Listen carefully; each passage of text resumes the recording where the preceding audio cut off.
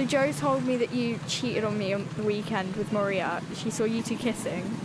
I can't believe you think I would do that to you. That's so stupid. I'm really sorry. I don't know who to believe. This is why I didn't want you to be friends with Joe. You're the only one who gets me. Why would I ever do that to you? I'm sorry. An abusive relationship is more likely to take place between two teenagers and a young adult. Why do you have my phone? Who the hell is Sam? My best friend. Yeah, right. We've known each other for years. I thought I was the only man in your life. If your partner consistently checks your phone without permission, it can be a sign of an unhealthy relationship.